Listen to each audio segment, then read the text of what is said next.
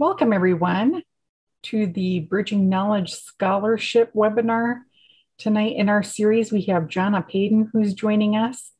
This scholarship program is sponsored by the IMLS, and we are so glad that you were all here to join us. This presentation will be recorded, and the recording will be posted to the SJSU YouTube channel, and it will also be shared with the Sustainable Heritage Network. If you have any questions, feel free to pop them into chat. And at the end of Jonna's presentation, she will be offering time up for Q&A. So we're so glad that you're here. And without further ado, I will let Jonna introduce herself. Thank you, Jonna. Sure. Hi, everyone. It is great to see you here. Thank you for coming to the live session. My name is Jonna Paden. I am from Acoma and Laguna Pueblos, and that's my pueblo behind me in my background. I titled this Responsibility, Representation, and Respect in a Tribal Archives and Library because I hope to show how these three words are my guide for the work that I do. I was raised by my grandparents. I grew up on the Laguna Reservation, but I'm very tied to my Acoma homelands. And I've lived in Albuquerque for, going on 24 years now. Alrighty, so as you all know, I'm a graduate of San José State University. I was part of the second Circle of Learning cohort. My title says librarian and archivist, but I am archives educated and trained. So for my degree, I chose the career path of archives and records management, which really the whole title is management, digitization, and preservation of cultural heritage and records.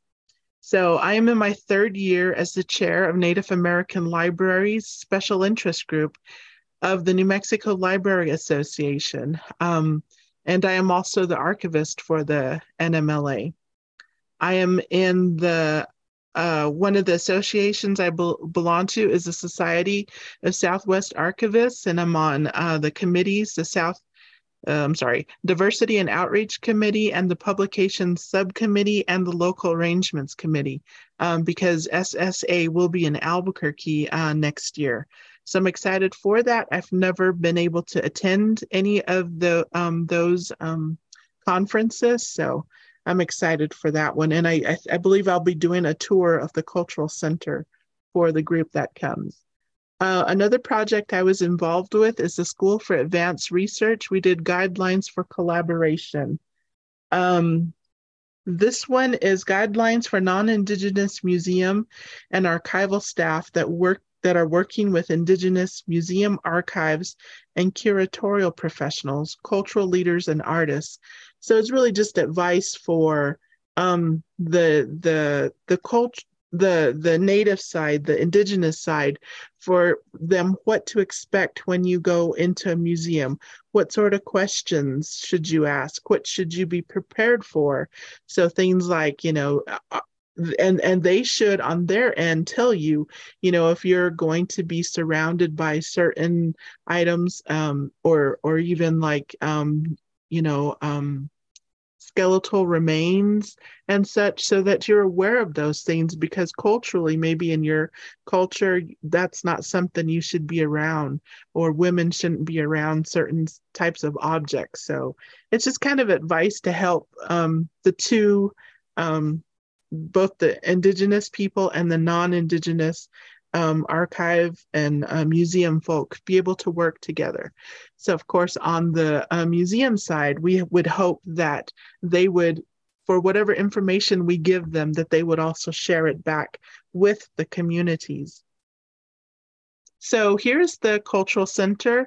If you've never been here to visit the center, the picture on the left is one entrance and the picture on the right is the middle. So it's kind of shaped, the center was built in 1976, so we're close to celebrating our 50-year anniversary. The original building is a D shape, which is reminiscent of Chaco Canyon. And so there's murals all around the big walls in there, as well as a lot of artwork, huge artwork, pieces of artwork by Pueblo artists within the building. So this new part has meeting rooms for us. So I've been there for a total of 20 years. I started out in the bookstore, which is opposite this picture here. The room was opposite this picture. I was in retail for about 11 of those years. So I was on the profit side of the Cultural Center. We have both a nonprofit and a profit side. And so after I had my son, then I became a stay-home mom. And I was stay-home mom for about 4 years. And then I went back to the center. Well, because in that time, 2001 or 2002, I went back to the University of New Mexico. I had started right out of college, but I certainly wasn't ready for college. I had bad habits and in high school, and that followed me straight through college. So I went for about a year and a half, and then I left. I thought, I'm wasting my grandma's money. I shouldn't be wasting her money. So I'll come back at another time in later years. And so it took me almost 10 years before I went back to UNM, but I loved it because I got to make my own degree. And so in that time, I thought, well, I love my job. I was doing receiving at that time, checking in all the merchandise that we purchased, putting it into a database, putting price tags on it, that sort of thing. But that wasn't a career. That wasn't something I wanted to do for the rest of my life. And so then I happened to come across the Honoring Generations at University of Texas, Austin. And I thought, well, what the heck is a library and information science degree? I found you could become an archivist. And I thought, well, hey, I think that's something I want to do. So then I just happened to find the Circle of Learning program at SJSU and applied, and yay, I got in. So, okay, so the next photo. I'll tell you all about me as we go along. So here's our mission. The mission of the center is to preserve and perpetuate Pueblo culture and to advance understanding by presenting with dignity and respect the accomplishments and evolving history of the Pueblo people of New Mexico. Now, the purpose statement, the library has a different mission. Oh, that's the mission statement for the library. No. I'm confused here. This is the mission statement for the Cultural Center. So our mission statement is a little bit different, but it relates to the mission statement of the center. So the purpose statement for us is that we reflect and support the IPC's mission by collecting and preserving Pueblo history and culture, and to provide informational resources to educate and understand the 19 Pueblos of New Mexico and then the indigenous peoples of North America. And actually there are 21 Pueblos. We kind of include the Hopi as a Pueblo because they've been kind of named a Pueblo, but they're kind of not really a Pueblo, and they're in Arizona. And there's the Isleta del Sur, which is in El Paso, Texas. Okay, next photo, please.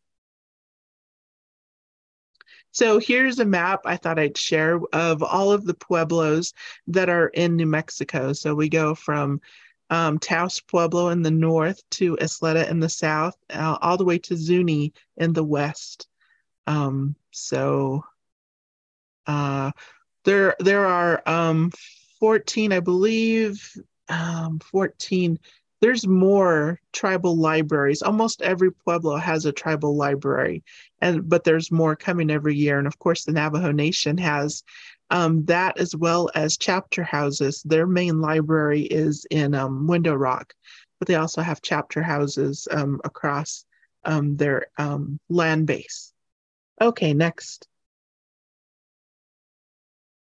So here is the entry photo to the library and archives. We're located in the basement, and this is our third move, and I hope this isn't our final move, because I would love to get us above ground to where people can see us and, not be stuck in the basement. But every single entry to the library has been excellent for SWOT analysis, which I'm sure y'all have taken that in the Library 101 class, the strengths, weaknesses, opportunities, and threats, because we're just not visible.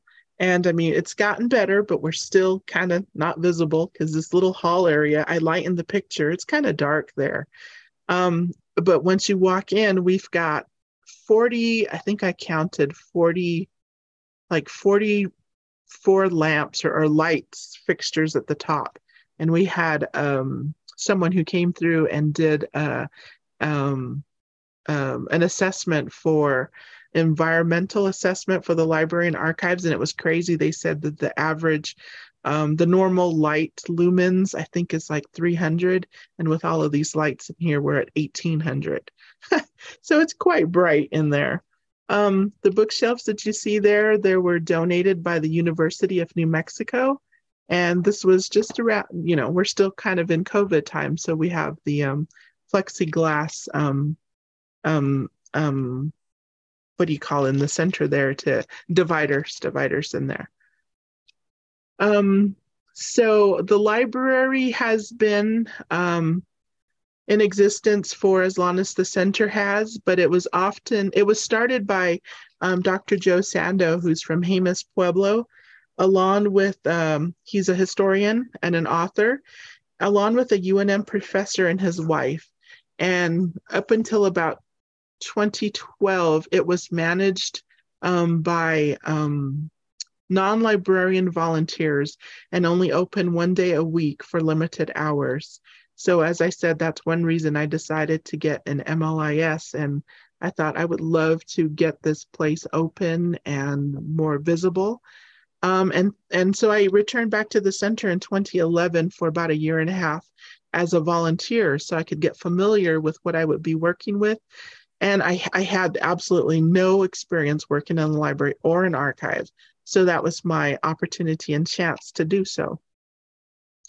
Things worked out because in 2012, we got a grant, an Administration for Native Americans grant that helped expand the library, helped purchase a lot of the equipment, desks, computer software, computers, helped pay for 3 student interns, of which I was one, and brought on a director to help start the library. So we moved from, the library used to be located right next to a boiler room. So we moved it into a little bit bigger room. And so now this is an even larger room. So we are a research library. And so one of my goals has been to make this a welcome environment. So, doing little things like, if you can see on the table there, there's a little tiny plant that I bought like at the dollar store just to give it some color, liven up the table. And there's a few other things I've bought, the bigger plants and whatnot. I put a wooden coat rack at the door, just, to make it a little bit livelier. And I had one of my friends, he does a lot of sewing of traditional clothing and whatnot. I asked him to make a coffee table scarf because we have some old card catalogs there. So to cover the top, it's really beautiful. So just little things like that, just to add. I do know they have like clocks with the numbers in Keres, so maybe eventually I'll get that. Along the wall, you can just barely see there's a whole row, which are the what's the right word? The symbols, the logos of each of the pueblos. So, but they're in black and white, and I think I'd like to get those in color. So we're non-lending, and we're special collections and research library. So we use the Library of Congress cataloging for our classification system. We're focused on Pueblo history, but we also have other Southwest tribes and indigenous peoples across the globe, really. A majority of our books are donated.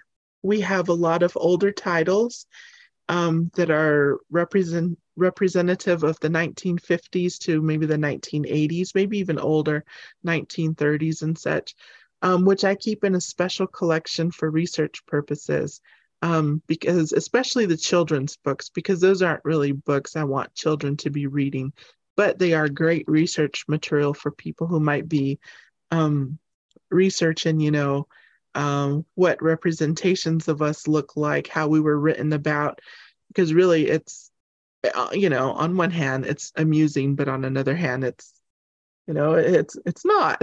So, so when I was a student intern with the Administration for Native Americans grant, I was an intern for 3 years.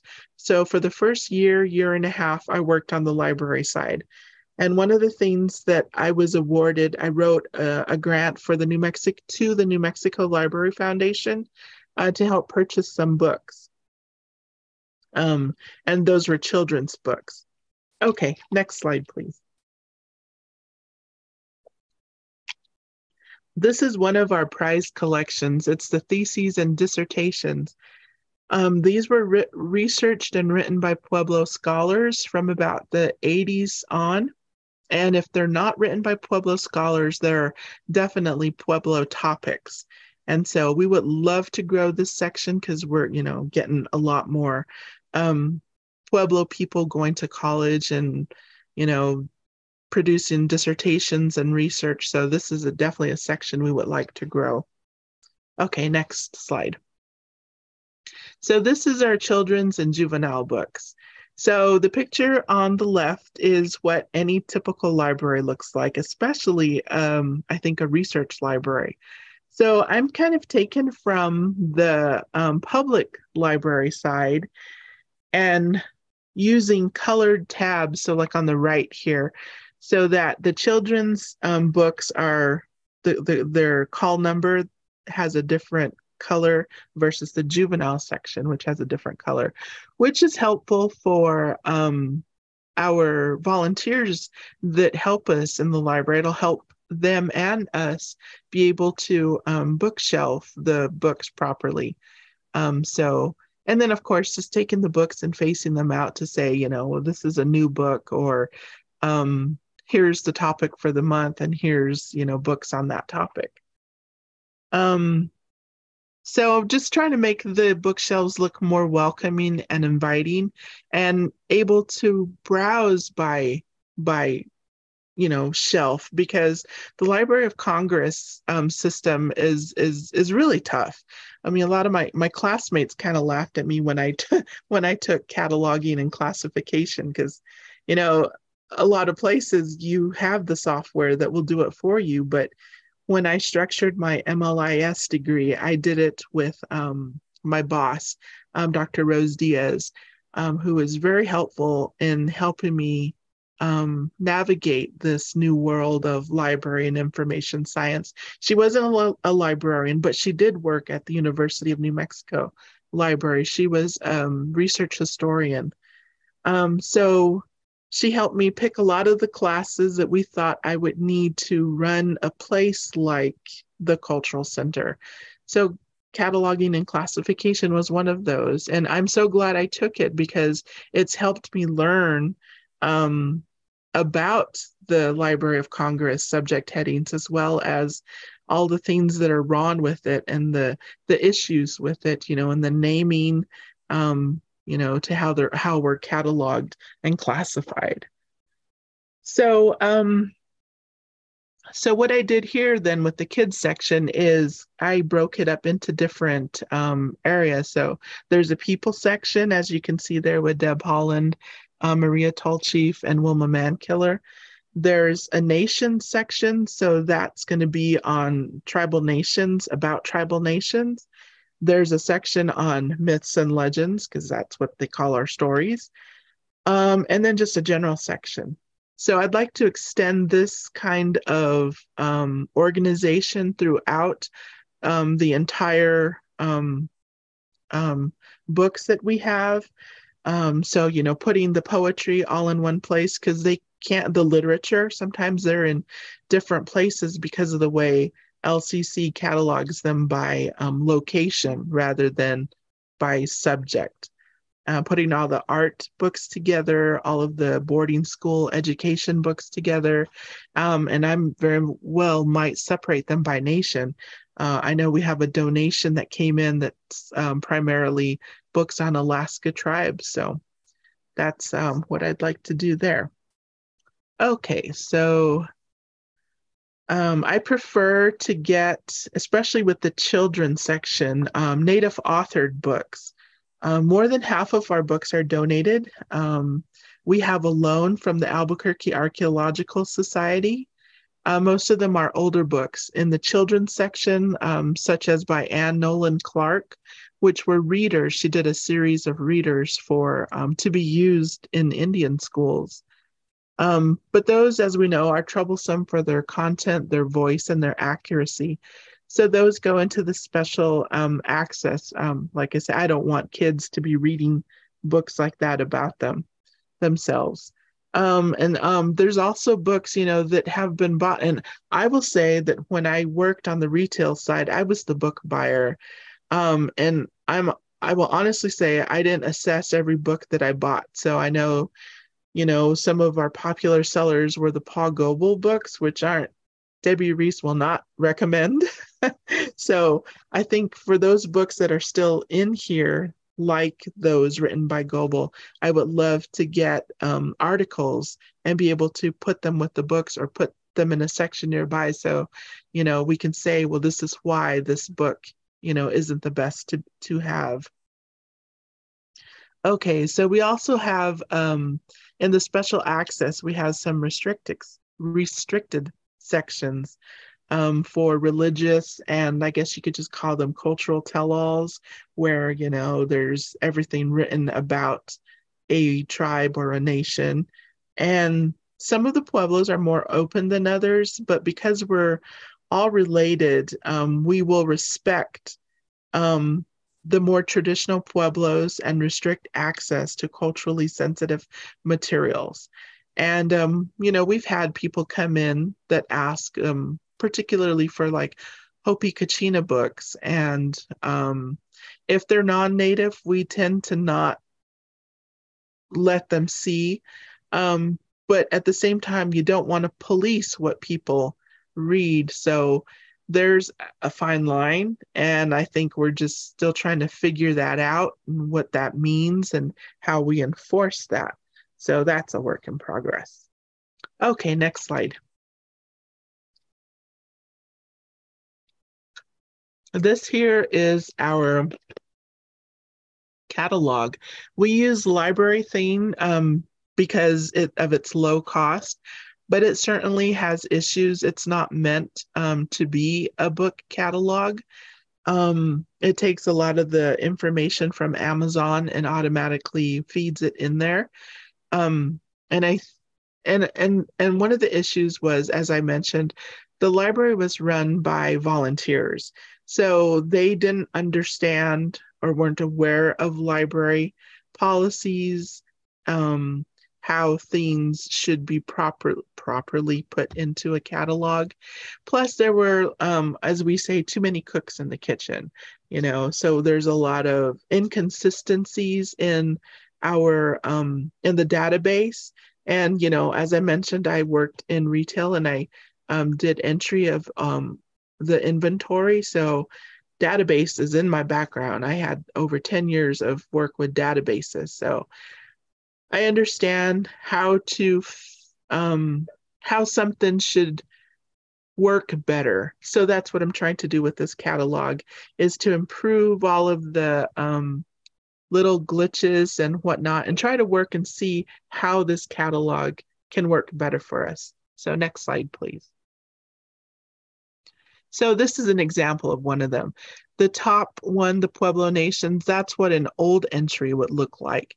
So it uses a lot of tags, which are not necessarily helpful, when you have just the general public naming things, because, well, what does something mean? Well, what is land rights? Whose land rights? Those sort of things. So the next Thunder Bear and Co., that's one of the improved tags. So, where I try to be conscious of the naming of people. So saying, Tewa Indians instead of a general Indians of North America. But even on that kind of labeling, when you get Indians of like Indian, let's see, is it here? Indian wars or Indian women, I tend to put in brackets American in front, just to differentiate that, we're talking American Indians.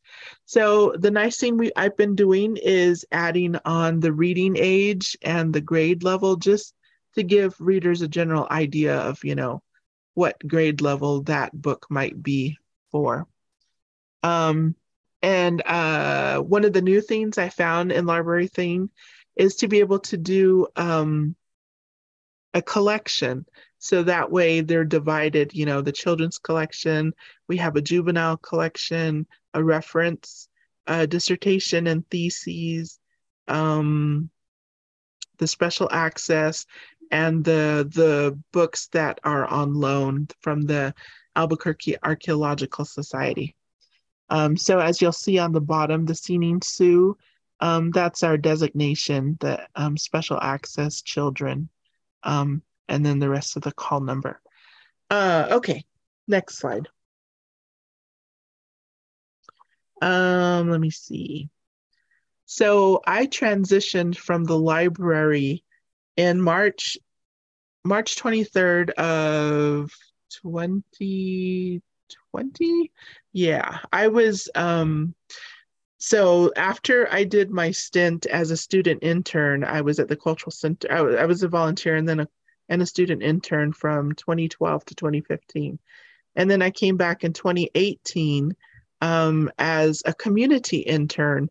Dr. Diaz had been called back to the center because they had a National Endowment for the Humanities grant.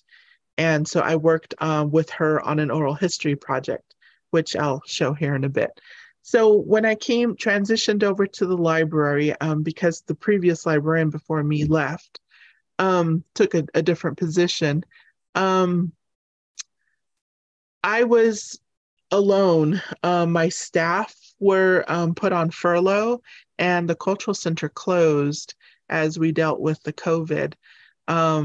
So I worked from home for a bit and then I went back to work. All these dates just kind of mesh in my mind. So I can't exactly remember when's what. I think I went back into work in November of 2020 for a while, and we worked staggered shifts so that, half of the staff was there and the other half was there on different days. So like Monday, Wednesday, Friday kind of thing, Tuesday, Thursday. And so that we didn't have the full staff.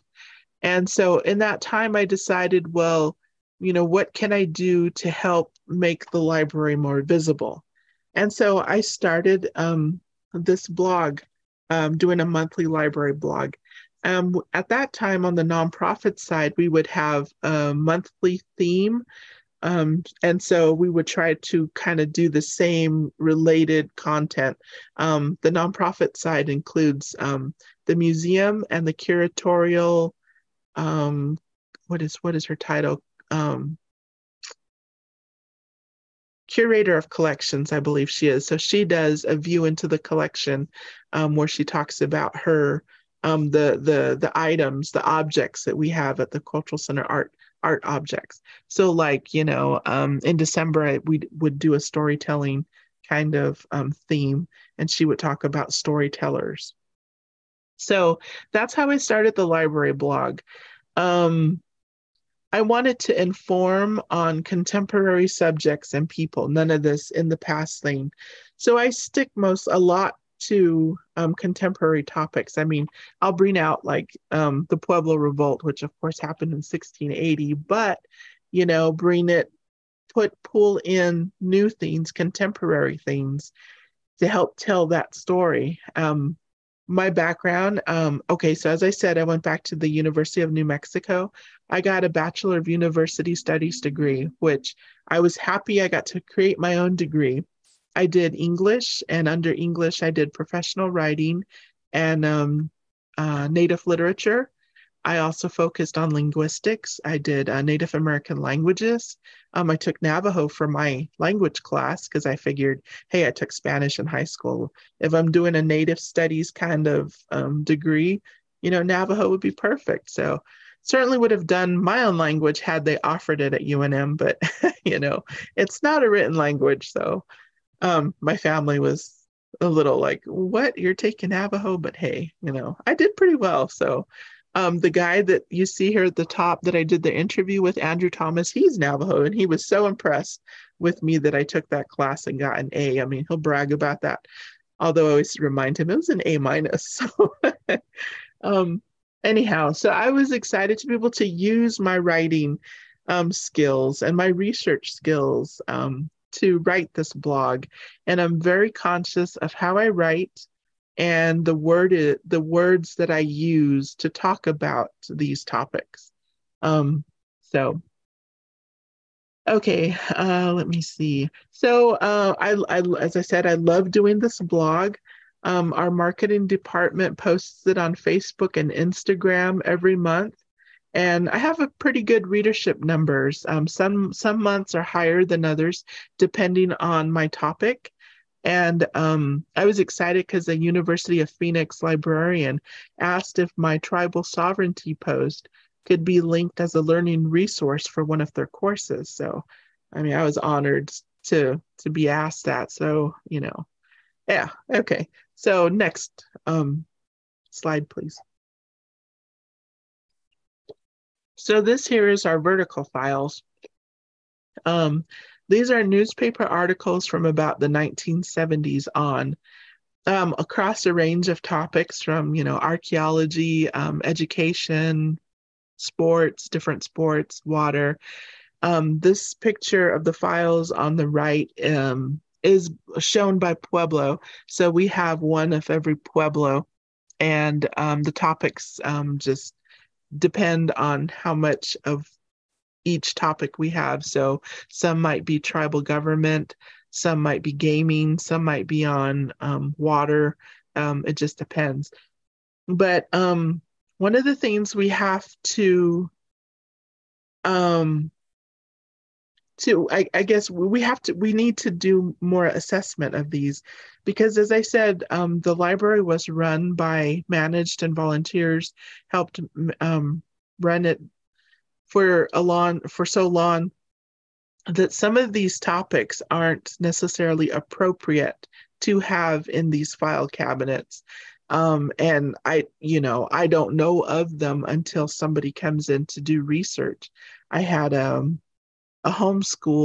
there were some homeschooled middle schoolers, I believe, that they had to pick a Pueblo and do a report on. And so they were so excited to come here.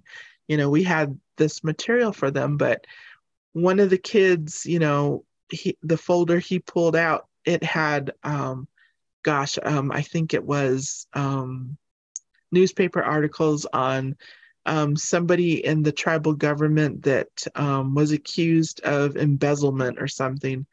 And, I know these things happen all across in every city and town and people, but, that's not something we should really be providing access to, that, somebody can read and learn about, well, this Pueblo had this happen to them. So there's things like that need to be taken out of. And we also have some federal documents in the archives room that can go a little too far. And as I said, I don't know about them until a researcher brings them to me. And this guy said, hey, I'd love to have a copy of this. It was of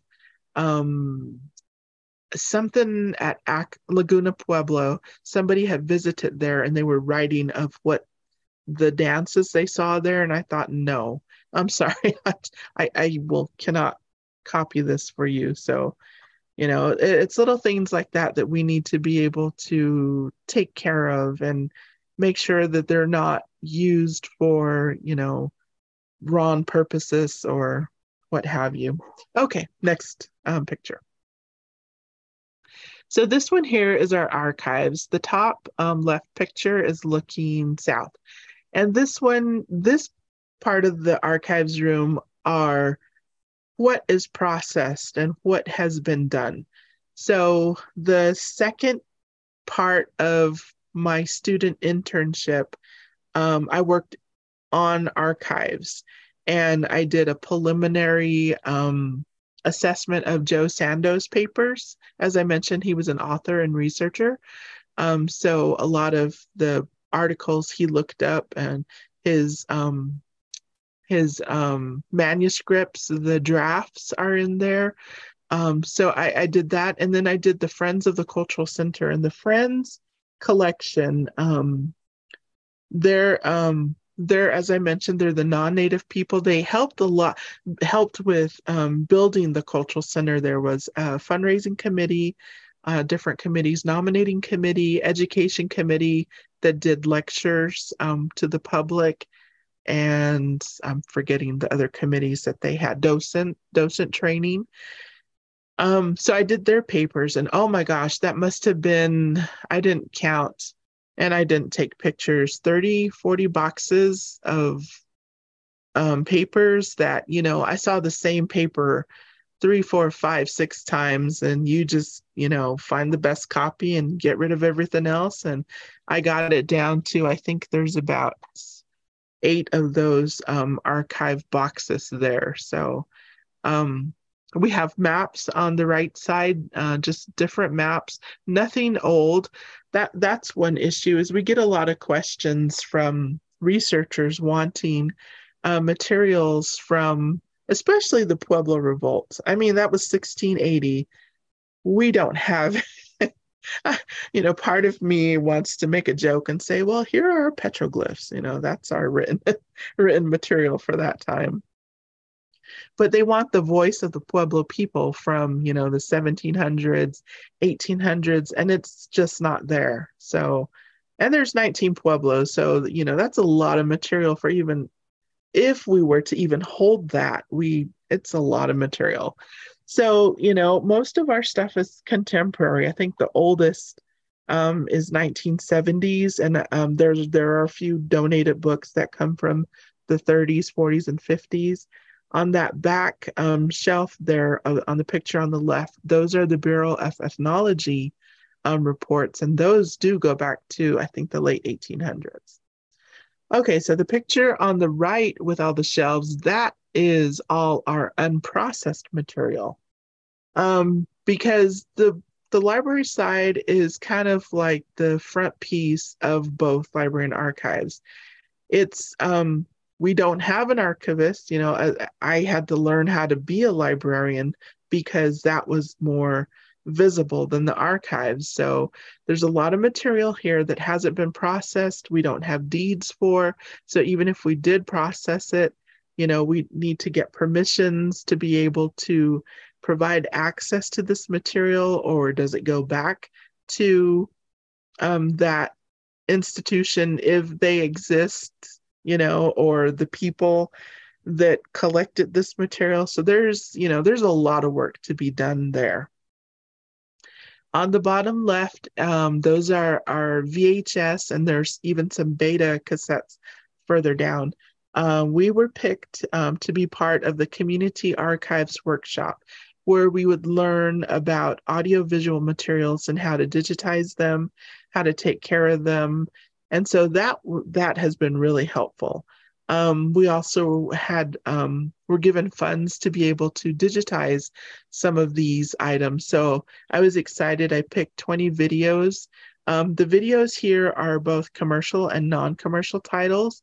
For a long time, we had a theater in the basement that was part of the museum, as well as in the bookshop. We used to run on a continuous loop the videos about Maria Martinez, who was a famous potter from San Ildefonso, and Pablita Velarde, who was a Santa Clara artist. So one of her murals is on the wall there at the center. So there's some of those tapes in there. There's also events that happened at the Cultural Center, which was exciting to see from like the early 90s. Lectures that they had, meetings. Every April during Gathering of Nations, we have an American Indian Week that for the whole week, where we have different dancers and arts and crafts booths and whatnot. So those tapes were in there. That's exciting to see. And then on the bottom right, that's our photo collection. So those, we have IPCC through the years. So there's, pictures of the 1970s before the building, breaking ground of the building. through the different editions that have happened to it. There's also some Smithsonian photos. We have a 1930 Bradley R. Curry photos, which are the intertribal ceremonials in ceremonies in Gallup. There's also a First Nation pageant photos. But the thing with and Lee Marmon, who's Laguna, a famous photographer. But some of these we don't necessarily have the rights for, so like the Smithsonian. So, to a point we can't share them. Okay, so next slide. So this is the project I said I was in before I came on as the librarian. So for this oral history project, we picked 20 women. We tried to get one woman from each of the 19 pueblos, but sometimes their time when they were available didn't fit our timeline and how how quickly we needed to get things done. So we settled for 14 of the pueblos are represented here. And so we settled for a range of occupations. So here we have like the lady who's the director of the Miss Indian World at Gathering of Nations. We have a tribal historic preservation officer. We have a journalist, of course, Dr. Debbie Reese, and me as the intern, library intern. We have a couple of business women, an educator, a director of education for her pueblo, an artist. So it was really fun and maybe to a point emotional doing the interviews with these ladies. We would try to research them as much as we could. So there are maybe 4 questions that each one was asked that was repeated with all the other women. But the other questions just all depended on their history, their work, what their background was. And so all of these videos are online at the link at the bottom. So it was fun to learn from them, and I kind of could hear my story and a little bit of my life in each of these women for the different paths to life that they got. One of the things we focused on was mentorship and who they saw as their mentor and how the mentorships helped get them to where they are now. Let's see, looking at my notes here. So I think that's it on this. Next video, slide, please. So I show the door. This is right next to the photo collection because there's a sign on this door that says restricted access. The collection that you see on the right has been behind that door locked. I don't even have the key because it was deals with water rights. And so these 4 pueblos, San Ildefonso, they're all up north. San Ildefonso, Tesuque, Powaki, and Nambe had litigation about their water rights. They were in dispute, and I think and appeals, which the case finally settled in 2017. And the Cultural Center have had these records for I think since the early 90s or so, and they've been moved from room to room. But as I said, they've been under lock and key.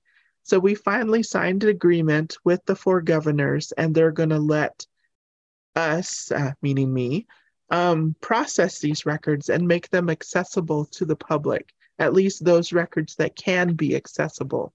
They've been kind of locked because there's information that shouldn't be shared, not just with the public, but people outside of that pueblo. And so some of the things that might be in these records are boundary lines that the pueblos don't want known.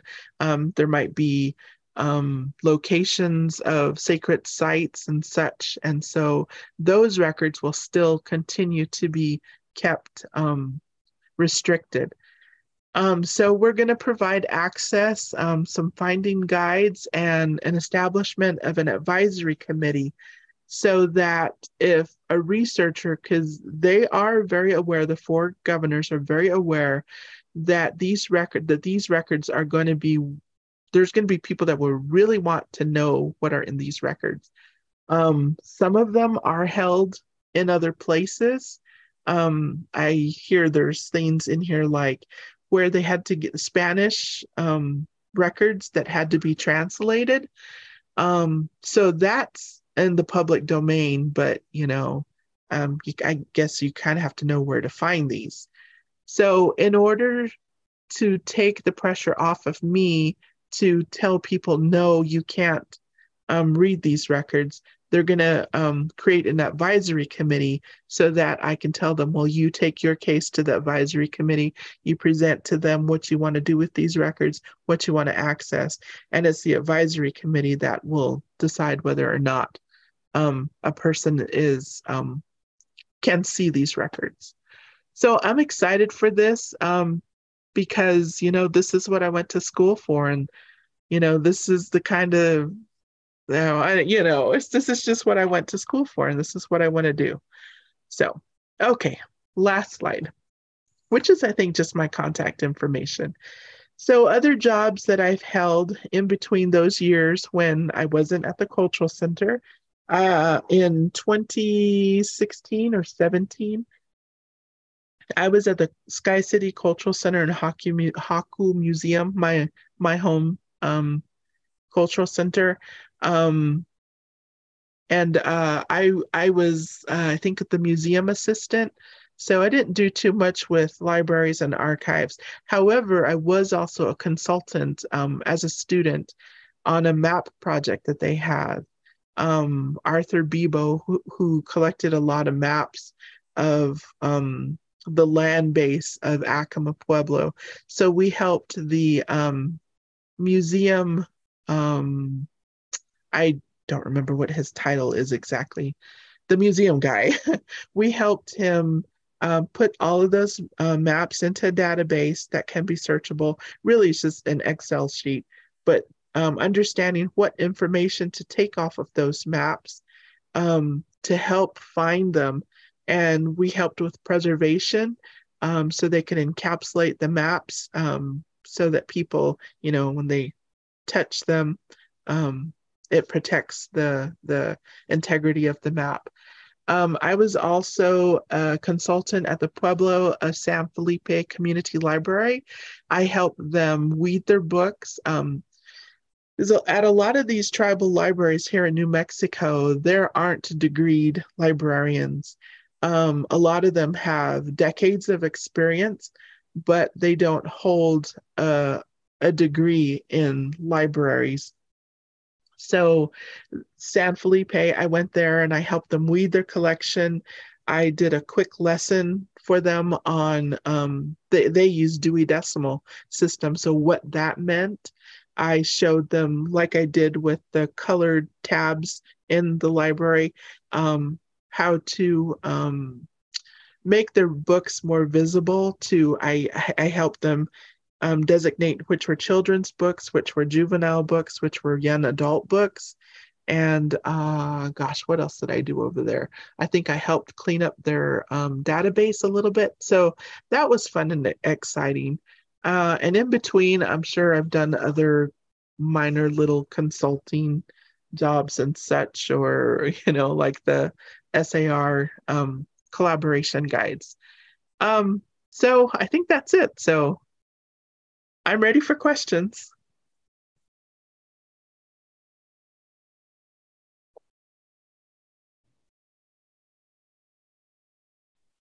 Brandon, is that you putting your hand Hi, up? Brandon. Just clapping. All right. Thank you. Yes. Well, for those of you who haven't read the blog yet, I encourage you to do so. When that blog came out, I distinctly remember it during COVID, and it's such a wonderful blog. It really has a lot of good content. I'm not surprised that the university in Phoenix reached out about that. I'm glad to hear that. Mhm. Yeah, I was too. I said, hey, somebody recognized it, Yeah, it takes, time to do the research, but I enjoy it. So who knew? I mean, in high school, I was like, research, what? you know, but I find I like research. So That's great. Well, you sure shared a lot of information with us. I love that oral history project as well. There's a few familiar faces on there that I recognize. oh yeah. Paulita, Yeah. she was really strong in ALA, and she's retired now, so I miss her at our meetings. Yeah, So she was my mentor for San Jose for the Circle of Learning program. So she was really helpful too. She was a good mentor to me. oh, good. That was my next question. Who was your mentor? So I'm not surprised it was Paulita. She's so wonderful. Yeah. Oh yeah, I miss her.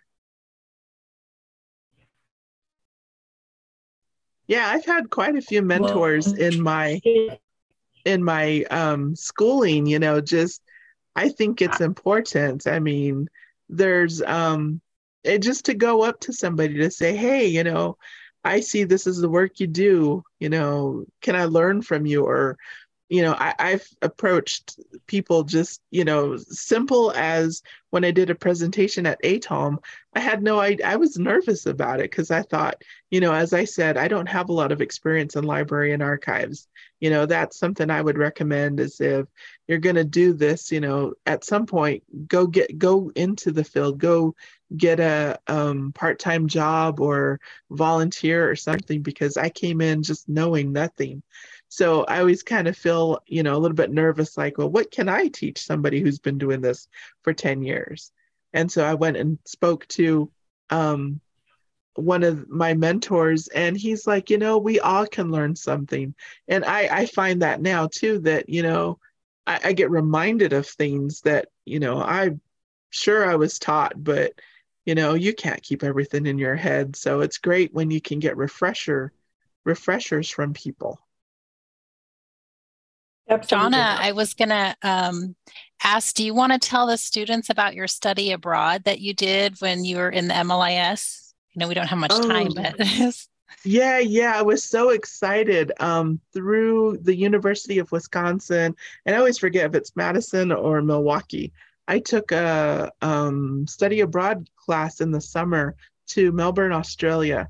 And I mean, I've been in love with Australia since I was a little girl, and so I was so excited to go. We got to visit, it was for archives, but we got to visit 14 different institutions, anywhere from a university library to Bunjalaka in the Melbourne Museum, which is centered on Aboriginal people, Koori heritage, which is also another Indigenous Aboriginal institution, to what else did we go? Gay and lesbian archives, Melbourne Cricket Ground, which they play cricket down there. We went there to a sporting place.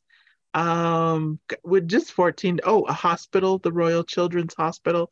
So it was really nice to see the different ways, because I think here in Albuquerque, we could probably do something like that too, but I had never thought of that all the different types of archive places that you could go and see and work at. So it was so wonderful to go do that. And if you ever get a chance to do something like that, do it.